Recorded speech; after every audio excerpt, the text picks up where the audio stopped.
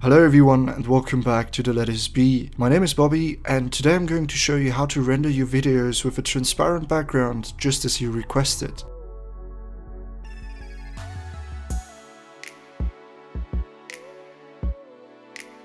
But before that, I would like to thank you all for the stunning support so far. It really means a lot to me to see you guys appreciate the hard work I put into these videos. I really try my best to make them as interesting and easy to understand as possible. I always wanted to create high quality content on YouTube and build a community around it, and I think with your guys' help this is definitely achievable. Nevertheless, let's jump right into our tutorial. To render something with a transparent background such as the square we created in the previous tutorial, we need to select the element that we want to render first. Also, make sure that there's nothing else underneath the element that you want to have a transparent background on. Then, click on Render As and look for the format QuickTime 7. It's really important that you have the QuickTime player installed so everything can work properly. If you don't have the program already, I linked it in the video description. Open up the QuickTime tab and select the 3 megabytes per second preset. After that, click on Customize Template and change the frame size to high definition 1920 by 1080. This way we make sure that we have the highest quality possible. Then we're going to change the frame rate. Most people use either 30 frames per second or 60 frames per second in their videos. I'm going for 60, that's why I'm going to choose the option 59.940. If you are using 30 frames per second, you have to choose the 29.970 option instead. Now we're going to change the video format to animation and the compress depth to 32 bits per pixel color. After that, hit OK and start rendering. Now let's get to the final step. After you're done rendering your video, import it back to Sony Vegas, right click on it and select Properties. Then open up the Media tab and change the alpha channel from none to straight unmatted. Hit OK and you are done. Now your videos include a transparent background. I really hope you enjoyed this tutorial, and if you want to support the channel, be sure to subscribe, like and comment so I can actually see that I could help you. Any kind of support gives me new motivation to create even more awesome tutorials for you guys.